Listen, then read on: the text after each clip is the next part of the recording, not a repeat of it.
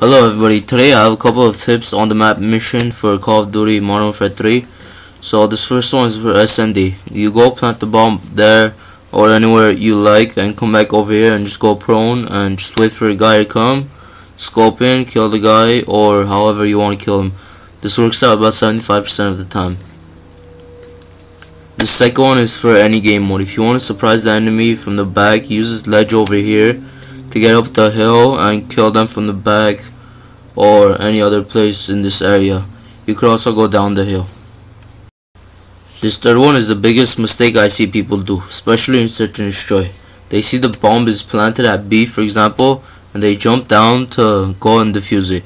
But what they don't know is jumping straight down will kill them, unless they jump the correct way, which is to jump onto the car, the barrel, or whatever the other thing is. Jump onto those, you will survive, just like how I showed you. If you jump straight down, you will die, and you lose a round or whatever. You'll just die for no reason. Another one is this: if you're the last player alive in search and destroy, and you're the type of a player who just waits around for the enemy to come so you could kill them and stuff like that, plant the bomb over there, come back here and go prone on this thing, and you won't fall down.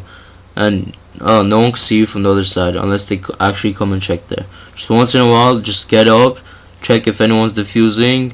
If they are, shoot them, win the round and win the game or whatever. And then I don't know if you guys know this, but you could go on top of this thing and you won't fall down, and you could go back up there. So but what I see most people do is they come here, for example, they shoot some guy and the guy goes on to final stand or final chance, whatever the hell it's called. What people do usually is just jump down and go try to kill the guy. When you jump down, you lose health and stuff, so yeah, it's even easier for an enemy to kill you. So just run up against that. You slide down. You basically slide down. Another one is this: just jump up on top of that washing machine and just run and jump onto that. It's a perfect place for sniping. Jump up, snipe, or do whatever the hell you want. You could also look back there, because there are people who hide there, and especially on that one thing right there. You could also look up there for like search and destroy and stuff like that. So for example, if someone plants at A, they come back there and hide and their back is turned, just look there and kill the guy. And the last one is this: you could plant a bomb here in B, like anywhere around B you like. Jump on top of that washing machine, jump on that, and just either stand on it and camp on it, go prone like this, or go onto this white thing right here and just camp it out and wait for a guy if you want, or go prone here.